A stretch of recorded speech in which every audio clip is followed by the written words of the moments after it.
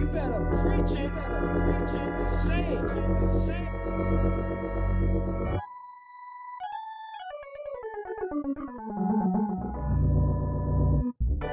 Welcome to Preach Kev Preach. Another edition, another sermon episode. This one, we're going to tag this the East. We're talking about NFC East and the AFC East. You got your Patriots, your Bills, Dolphins, Jets, Cowboys, the Giants, Redskins, and the Super Bowl champs, Eagles. We're going to get into each team. But first, I would like to shout out the Hall of Fame class of 2018, where you include the contributor, Bobby Beathard, linebacker, Robert Brazile, safety, Brian Dawkins, guard, Jerry Kramer, linebacker, Ray Lewis, wide receiver, Randy Moss, and Terrell Owens, and linebacker, Brian Urlacher. Before we get into this, I want to say this. I think this is the best class of all time. You have the best linebacker, Brian Urlacher, one of the, as far as for his era, was the second best linebacker behind Ray Lewis. And you arguably putting in the three of the top receivers, and like you putting them in right there. They go in Jerry Rice, Randy Moss, T.O. Everyone to order them. That's the top three. Brian Dawkins, in his era, he was probably the best safety as well. So shout out to them. Congratulations to them. Let's get started. The New York Jets were 5-11 last year, 2-4 in the division. Notable acquisitions: they brought in Teddy Bridgewater, re-signed Josh McCown, signed Isaiah Crowell, and drafted Sam Darnold. What are your thoughts on the Jets? I feel like the Jets are just going to have a building year, man. Like, I don't think Sam Darnold's going to play that much. They already said that he has a chance to win the job, but it's probably going to take a year for him to get that starting job over McCown. And he might start later in the season, but I just think it's going to be a learning process for that whole team. I don't see them winning very many games. Right. That's the same thing. A lot of people have McCown, losing his job very early. And I'm thinking, okay, it's a hard schedule for McCown, Darnold, or Teddy. You're playing the NFC North and the AFC South, which you can say are two of the tough divisions going into this year. And then their AFC West opponent is probably the toughest matchup for them, which is the Denver Broncos, because they're not going to be able to score on that defense. Right. So you and then for Sam Darnold, if you start him week 1, you don't bench your future. So you have to either you're gonna let him ride it out for all 16 games, or would you rather let him learn behind McCown, see how he prepared for actual NFL games, and then at the end, like you said, take over. Another part, the defense wasn't that great last year. They ranked 19th in passing and 24th in rushing. I mean, but they did take steps. They signed 2 starting cornerbacks in Mo Claiborne and Tremaine Johnson from the Rams, and they also added a starting linebacker in Avery Williamson. So at least they made the right steps. With Todd Bowles as head coach, you expect the defense to be, top tier like he was when he was in Arizona. So what if you had to guess, if McCown does lose his job to Sam Darnold, what game around do you see that happening? I feel like their schedule gets a lot easier after they face y'all in Minnesota. Oh, well, it's at Jets. But I feel like their schedule gets easier after Minnesota, and I feel like that would be a perfect time just for him to come in and get some games. He gets 2 games against New England, which he's going to need those games throughout his whole career if he stays as a Jet. And he's avoiding defenses like the Jacksonville Jaguars and the Denver Broncos. That's actually a good point. I probably would put him in either the at Miami game versus Buffalo right before the bye week. And that way, like I said, that gave him an extra week to prepare for New England. You play Tennessee, which is a pretty decent defense in Houston, but you get Green Bay later in the season, which, like I said, if you want to be able to, if you want to be the star, you have to be able to go against Tom Brady, go against Aaron Rodgers, and show that you can hang with those kind of caliber quarterbacks. I have the Jets going 5-11, same record as last year. They really impressed me last year because I thought they was going to be the team to go 0-16, and they showed that Josh McCown playing solid football. I mean, he was the reason why they was 5-11. Yeah, I have the Jets at 2-14. I probably should have them winning more games against Miami, but I just don't see it in the team this year, man. Like, honestly, it doesn't matter who's at QB for me because this is going to be a run-first offense, and Crowell is just going to have the ball. All right, well, let's move on to Miami Dolphins, who was 6-10 last year, 2-4 in the division, lost Tannehill in training camp to an ACL tear, so they had to call on Jay Cutler, and that didn't prove to be any better. They might as well you might as well have went with Matt Moore. The passing offense was 18, the rushing offense was almost dead last. Adam Gase, I like Adam Gase a lot as far as a coach, and I think he's changing the culture of Miami. You see, he got rid of Dominican Sue, got rid of a guy like Jarvis Landry. I think he want guys who like listen to him. I don't know, because buy into his system. Buy into his system because Sue not going to, and Jarvis Landry. I mean, I guess they didn't want to pay him. They didn't see him as that valuable as much as he wanted to get paid, which I can understand. He's a slot receiver. He can do a lot of things, but who knows? One of my questions I want to ask, though, even though he lost towards ACL last year, do you think this is Tannehill's last chance? I do think this is Tannehill's last chance because last year was supposed to be his breakout year, and he really hasn't had like his breakout season. Go back to 2 years ago. That was the year the Dolphins went on, what was it, like a 6 or 7 game win streak where Tannehill was just bringing them back in the second half of games. Like, if he can do that for a whole season, then he needs to do it because this Dolphin team definitely needs it. Adam Gase did a lot of things for this offense because you see how they really struggled last year. They was even 19th in the red zone, dead last in third down percentage. So, in scoring offense, 20th in the NFL. So, he went out and drafted Mike Gesicki, tight end for Penn State. And, for all Adam Gase systems, he features the tight end. Also, he went out and got Amendola from the Patriots and brought in Wilson from the Kansas City Chiefs to pair alongside with Devontae Parker and Kenny Stills. Went out, signed Frank Gore, bring him back home. So this offense, you got to hope that is better than last year. I mean, that's the only thing you can hope for. Who knows what kind of steps they're going to take. As far as anything else from Miami, that's pretty much it. You improve the offense, make that a little better than what it was. Your defense is middle of the pack, so you don't have too much to go.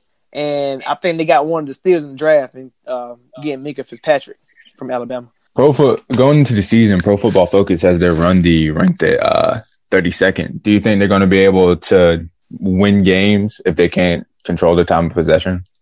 Well, yeah, if you can't control the time of possession, no. I don't see a lot of teams have success when you don't win the time of possession.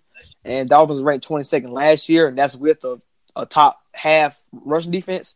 Losing Sue will make them take a step back, and Cameron Wake is 35. They really don't have too much going for them, except if the Dolphins owner want to give Gase some more time because this roster is not good on paper. I have them going 4-12 this season, and I just think they have a brutal opening schedule, and they have a bad ending schedule as well. So if they don't get it going in the beginning, I can see them falling off late at the end. I'm basically the same way. I have them at 5-11. I should probably have them losing to the Jets at least one game, but no. So we basically have the same thing. Dolphins have a lot to work on.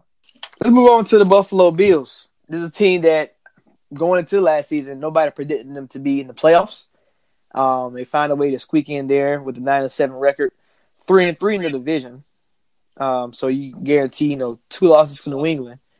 Now, their biggest problem going into this season is who is the guy at quarterback. Because to me, even though Nathan Peterman did that game he had last year against 5 picks and against the Chargers, you really can't count him out because he's going against a rookie that nobody – a lot of people don't really like him. They say he's inaccurate, all this stuff like that, and he can throw the long ball, but he can't throw the short game, so that's his problem.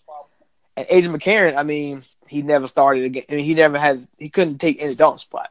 So even though Andy Dalton was a guy, he couldn't even put no pressure on Dalton to take his spot. So I don't think they don't have no idea who will be the starter. I think you might as well go with Josh Allen if that's the case. Yeah, you honestly just might as well. They traded for Corey Coleman, and they got him for a 2020 7th-round pick. So that's a 7th-round pick, and not even next year, the following year. So this is a very, very low risk, high reward type of trade that you look for. They got a new offensive coordinator. The ball, I think, he's coming over from New England. I mean, I like the Bills, but see, I don't think I think last year was a fluke. It's one of those fluky years. Now, they have a great secondary. I like Tre'Davious White. I think they picked Avonte Davis. And, Micah Hyde is one of the top safeties in the game. And they added the linebacker from Virginia Tech, Tremaine Edmonds, who, I don't know if you know, he's like 20 years old. He's like 6'4". Like 6'4" linebacker. Somebody say he looked like a Kevin Benjamin, but in shape. I was watching NFL Network yesterday, and they said they're really liking Edmonds because he's already the leader, or he's trying to be the leader of the defense, and he's eating lunch and he has flashcards just going through the plays. Yeah, and he calls the plays out for that. That's gonna be his job this year. You talk about defense. A defense last year who was 15th in passing, 29th in rushing. They added a starting tackle, added a starting defensive end. And like you said, they got Tremaine Edmonds. They're making the right steps to still be a very valuable defense. And the offense, like you said, on paper, besides the quarterback, looks great as far as the weapons that you have. But I still don't think that equals out to wins for them. See, it's the same thing. Their offense looks good on paper, but every single position is a question mark for me because I don't know how well they're going to perform, especially with that huge question mark at quarterback.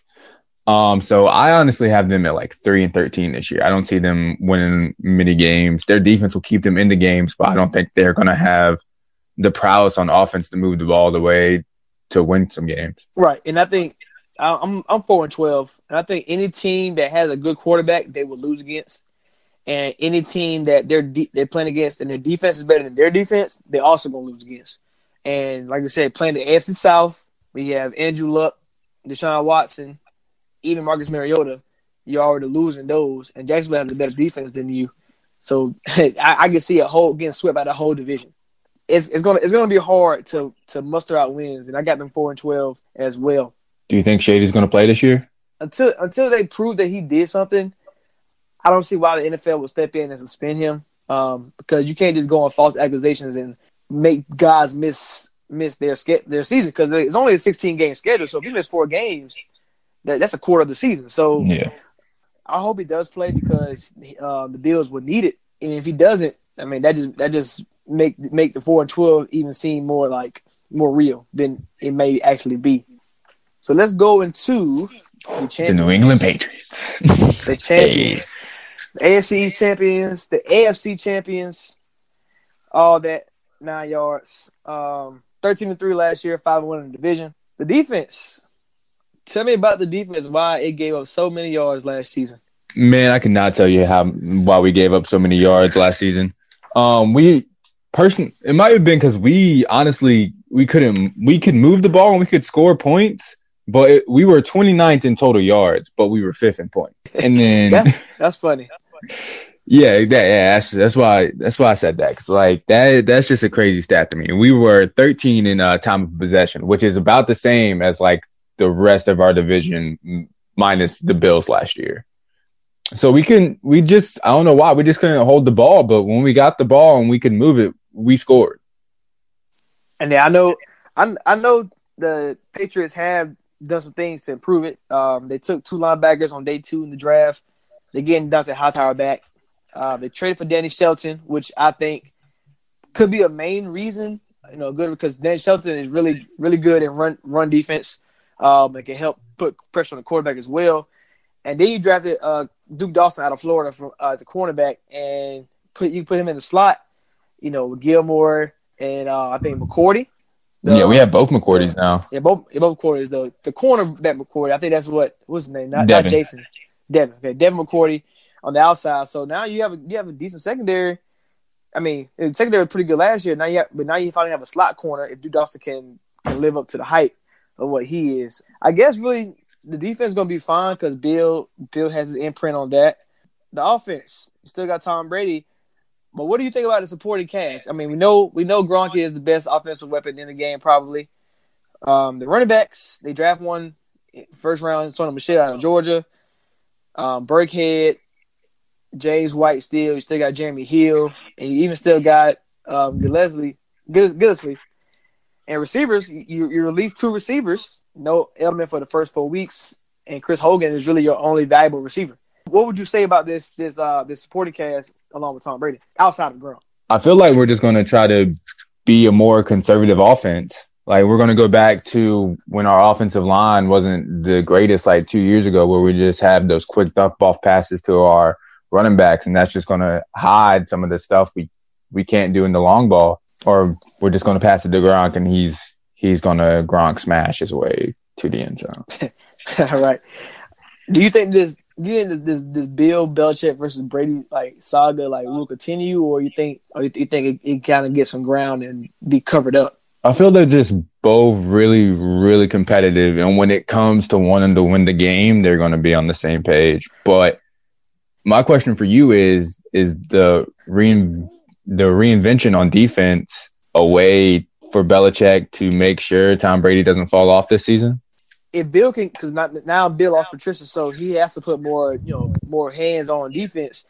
If he can get the defense to playing top 15 at least, Patriots are gonna be fine. Of course, it's not hard to win this division in the AFC easy, especially with Bills, Jets, and Dolphins taking back steps.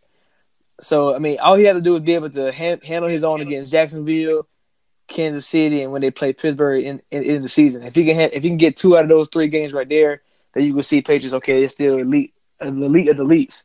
But as far as roster wise, I mean, y'all really don't look that good on paper. But when you have the best coach of football and probably the best quarterback of all time, that solves up a lot of issues that you have. I have Patriots going 12-4 this season. I think I had them losing at Jacksonville, dropping 1 to Buffalo, dropping 1 to Miami because Tom Brady for some reason can't do nothing when he's down in Miami. And so maybe when it's hot outside, it's not going to be hot outside. That's true. And at Pittsburgh, like I said, it might be better than 12-4. 13-3 last year. But I mean, who knows? You playing your toughest games on the road. Yeah, I have them at 13-3. I have them losing at Detroit, at Tennessee, and at Pittsburgh. I really like Tennessee this year. I just think like they made their improvements on their secondary, and they're just going to have that defense to compete with anybody. The Detroit game is it's week 3, right after the Jacksonville game, and I just think we're not going to be ready. We prepared too much for Jacksonville. And Pittsburgh, we always lose at Pittsburgh during the season and then whip their ass in the playoffs. Yeah, that's pretty much covered. And then that's the AFC East. We're going to take a quick break and we come back for the NFC.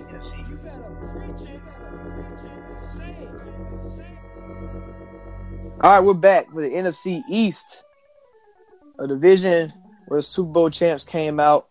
Giants had a bad season. Redskins and Cowboys, middle of the pack. So let's start with the New York Giants. They were 3-13, lost OBJ early in the season. So my question to you is, should Giants pay OBJ? Absolutely. He is one of the best receivers in football. You'd rather have him on your team than him go somewhere else and him absolutely dust your team for 125 yards. Right, and I don't get why they're taking so long to do this. OBJ is on pace, was on pace before injury, was on pace to like shatter so many records. And it's people don't realize that OBJ at his age now is far better than what Julio and Antonio Brown were at his age. If there was no OBJ, Eli Manning would have fallen off a long time ago. And that's another point. That's exactly the reason why they chose Saquon over getting a quarterback in this draft. If you put weapons around him, he looks better as a quarterback. Do you think that was a short-term fix, or I know Barkley is going to be like the man, but do you think that's a short-term fix, or is that going to hurt them more in the long run if they didn't get one of these quarterbacks this year? I mean, it can be either or. It depends on how. I think Davis Webb behind Eli Manning is a decent quarterback. If you keep him in that system for how many years Eli plays, I mean, he can step right in. Or you got guys who may be free agents next year, like Tyrod Taylor or Joe Flacco. I could sign one of them, So the Browns are already talking about signing Tyrod to an extension. So if you Tyrod, why would you do that? But anyway, you got Sterling Shepard back healthy. Brandon Marshall's gone now. You got Evan Ingram emerged as a good tight end. Pat Shermer come over as the new head coach, and what he did with Minnesota last year, you can only expect to see Giants taking that next step in offense as well. You talking about an offense who was ranked like what? Well, like I said, it was really injuries that made this offense this bad. Offensive line, 26 in the red zone, 30th in the NFL on third down percentage. And, Minnesota was number one. So you can hope that you can have that kind of a jump with Eli Manning and OBJ and having Saquon Barkley back there. You got pass offense of 19th, and this is without your main player. So the offense really should come back to earth. The defense, I think, fell off because of the offense. I feel the same way. So this is just talk about a team that could easily, I think the year before that it was 11-5 and it fell to 3-13. So it's a team that can easily, with a 4-place schedule, can get back into the playoff consideration. Yeah, I have them going 9-7 this year. They play the NFC South and the AFC South, which is a whole bunch of tougher games in both divisions. So I only see them 9-7. I don't see them beating Jacksonville. I had them beating New Orleans, but that's because it's not in New Orleans. It's a hard schedule. I got them going 8-8. It's a hard schedule for any team in this division to, separate themselves so much, especially but having the 4-play schedule when you get to see Tampa Bay, and even I guess San Francisco to a lighter discussion. But 8-8 seems not too bad. I mean, I could see them going 10-6 maybe, or even 6-10 depending on how games play out. But 8-8 is a good spot for them. It is. It's a very good improvement from last year. It's just Eli Manning could fall off even harder. We do not know. Let's move on to Washington Redskins. I guess my only thing about Redskins is Kirk Cousins versus Alex Smith. They didn't want to pay Kirk Cousins, but then they traded for Alex Smith and then gave him a long-term extension. It tells me that they didn't really want Kirk Cousins. If it wasn't for Mike Shanahan, they would never draft Kirk Cousins in the first place because Mike Shanahan really didn't want Robert Griffin. So Mike Shanahan saved this Redskins franchise for years to come, and the Robert Griffin was injured and couldn't play anymore. Whose side are you on in this Kirk Cousins versus Redskins thing? Like, do you think they made the right decision and taking Alex Smith, or you think they probably would have been better off with Kirk Cousins? Kirk Cousins is the better quarterback, but I feel like Alex's system is going to fit into this new system they have better. Oh, that makes sense. Because to me, Jake Gruden, like I said, he's a risk taker, and you don't want a quarterback who he might not turn the ball a ton, but you want a quarterback who can limit the mistakes, I guess, of the if I want to call this kind of play as a quarterback, if you can be able to handle like Alex Smith can, this guy doesn't throw picks. He might throw a pick every 3 games. He's really very, very smart with the ball, very high IQ, and when stuff break down, he can take off a run, which is his very, very underrated part of his game. With that being said, do you see Washington coming out winning games? Yeah, I have them at 9-7. I just feel like they've improved their offensive line. They went out and got Darius Geese. They have Chris Thompson for third downs. And all the weapons around Alex Smith are his type of weapons, except maybe Josh Doxson, who is their big receiver. But they have Jamison Crowder, Paul Richardson, who is a reception guy. But they were pretty slow in offense last season. So I don't know if they're going to be able to throw the ball around. And I don't think he's going to be as productive as Kirk Cousins. Yeah, even with Kirk Cousins having a bad offensive line and defense not playing up to par, Kirk Cousins was still able to have maybe a 500 record. This without his star weapons like Jordan Reed. But this team, like you said, plays per game 26 in the NFL, time of possession only 20 in the NFL, and they couldn't run the ball like you said, but they added a running back, and hopefully the offensive line can stay healthy.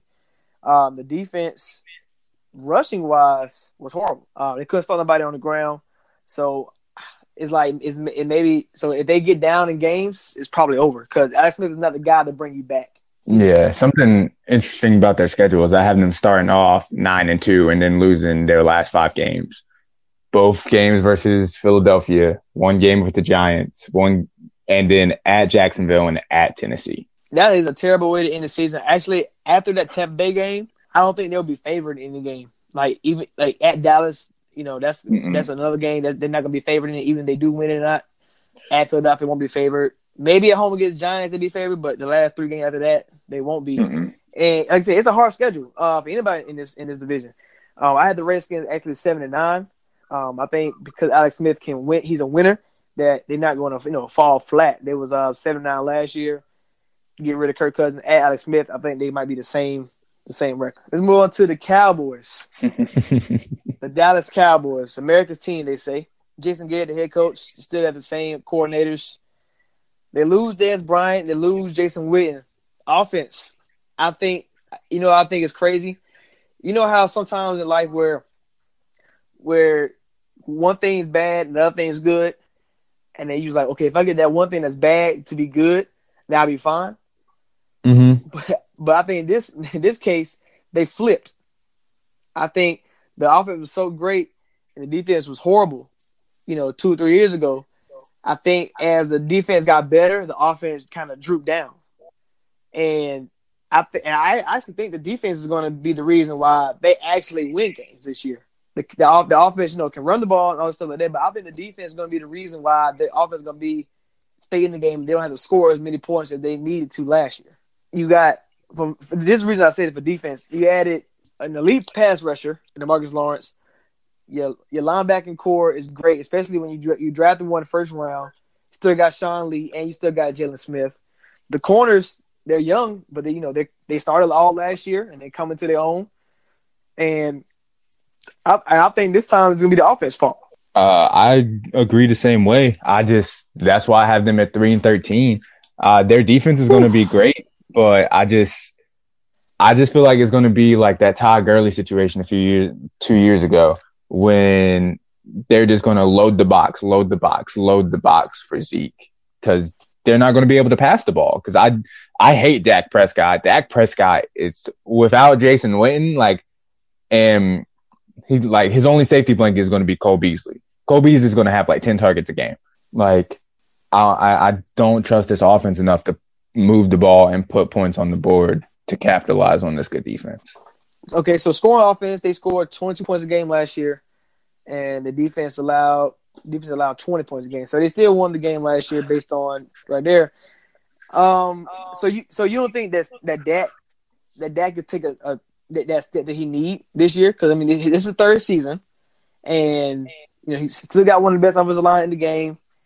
You still got one of the best running backs in the game. You don't think that's enough to help Dak out? No, because I don't believe Allen Hurns is going to be that guy. And who you have Terrence Williams on the other side of the ball, but he's going to lose his spot to Michael Gallup. And I honestly feel like Dak Prescott peaked his first 3 seasons because the team around him was built so well, or the offense at least. I think this had to be the year where when you talk about dual threat running backs, when you mention Bill, Gurley, David Johnson, this is the year that you have to include Zeke if the Cowboys want to be good.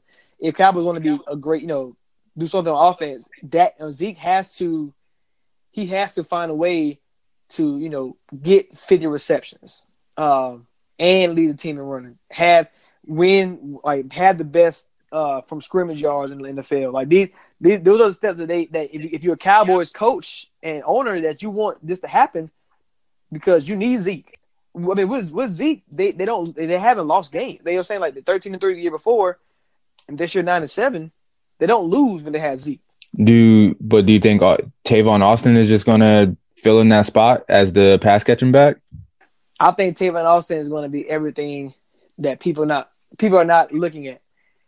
We always mention Cole Beasley. We mentioned Hurns, Gallup, and Terrence Williams. I think Tavon Austin potentially could be the spark for this Cowboys offense. You get him the ball, you're not going to be able to stop him. He's one of those guys with the ball in his hands. Good luck. I know if I was coaching this team, I would have him and Zeke on the field at the same time. Because that way you don't know what I'm going to do. And I don't have the Cowboys that bad. I think Cowboys can somehow get 8-8. Their Philly games are pretty spread out. They play Jacksonville early in the season. They get coached late in the season. They get New Orleans late in the season. So they do have some bad stretches after the bye week. Tennessee, Philadelphia, Atlanta. But I just think when you have guys like Dak and Zeke who prove that they're winners, in this college and now, that it's hard to see them drop off like that If that O-line can stay healthy, I can still believe in the offense.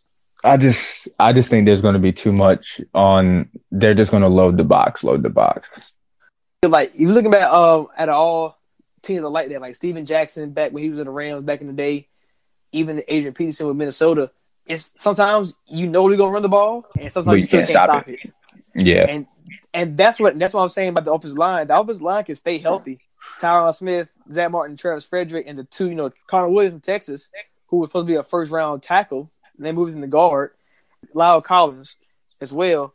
Like if those five can start from game 1 to game 16, still believe in the offense. As far as I can believe in Zeke, and hope that they can get some wins mustered out.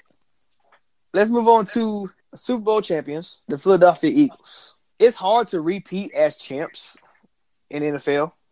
We only seen that a couple of times.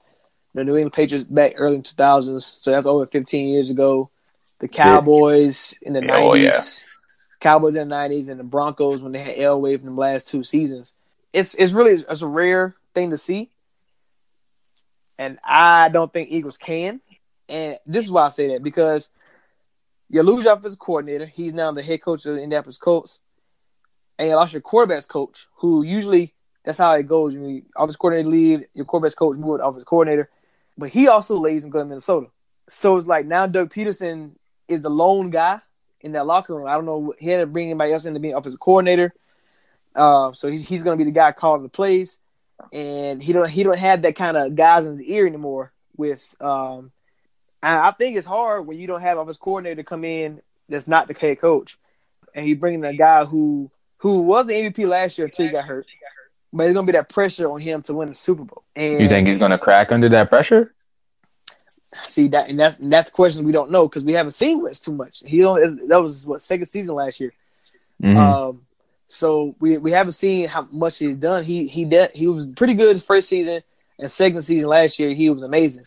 And I think he will regress as far as touchdown passes that he threw last season. I agree. But, I mean, like I said, and with this schedule, it's going to be very, very hard for him to repeat because not only do you play the AFC South, who had 3 playoff teams last year, you're also playing the Rams and Minnesota. You're playing everybody in the playoffs from last year with the division that you're in. Because even though they're better than everybody in their division, it's still division games, and teams know how to play them.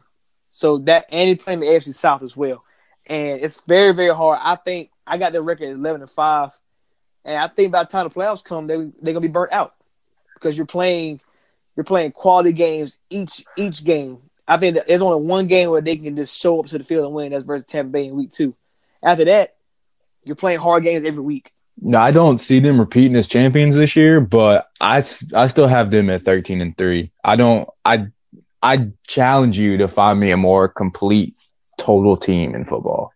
When they play Jacksonville, that offense is not going to do anything against that defense. The offense line is good, but you don't have no stars outside of the quarterback.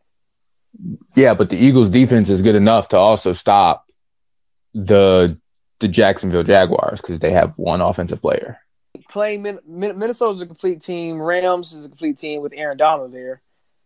I think playing at Jacksonville and at New Orleans will kind of at LA is kind of bad, bad for them. I mean, I think Eagles can really win all the games they can. They could go 16-0, but as far as because they're like you said, the complete roster they have probably the best complete roster in the game, especially with Wentz at quarterback. It's just that I don't see enough playmakers on the offense side of the ball. You got guys like Nelson Aguilar. He's not going to surprise people this year like he did last year. Alshon Jeffrey played all 16 games. When did that ever happen before? Jay Ajayi is still with a banged-up knee that everybody's worried about, and they lost LeGarrette Blount as far as insurance. Now, if Wentz can come back and be the guy he was last year, then everything I'm saying don't mean anything because he can make anybody better. And if Wentz can come back after the torn ACL and do that, then then that's a different case. I also see the Texans as a complete team as well on both sides of the ball, especially with a healthy J.J. Watt and a healthy Clowney. Good luck for teams for playing them. But yeah, on defense, yeah. I don't know how I feel about Deshaun Watson. Yeah, we saw a small sample last year. Oh yeah, very small sample. But if you're just projecting, you just gotta think that they got a complete team as well. I just think this is a hard schedule this year for them, and I just think being burnt out before the playoffs won't go again like will hold them back this time. And then like you got guys who won't be as hungry. Like Wentz gonna be hungry. Mm-hmm. Then you got guys like Darren Sproles in his last run, and Jason Peters, but he's a tackle. So it's not like a lot of guys missed the playoffs last year as far as key contributors. So I mean I like Philadelphia Eagles. I think they're still gonna win the division. I got them going 11-5, 3 games above second place. You have them at 13-3. So I mean we still think they're gonna win the division. I do like the addition of Mike Wallace, Michael Bennett, Holy Nada. They got guys who probably gonna be hungry too. So yeah, I'm excited to see Mike Wallace on this team get into that Torrey Smith role from last year. I feel like he's gonna do pretty good. A better version of Torrey Smith. Yeah, now he's on the Panthers. Yeah, he's on the Panthers. All right, well that's it for us today. That's NFC East. We have New England winning and Eagles winning, just like they did last season. Cowboys gonna be trash. I don't think Cowboys gonna be that trash, but he thinks so. Thanks for joining us today. Preach, Kev, preach.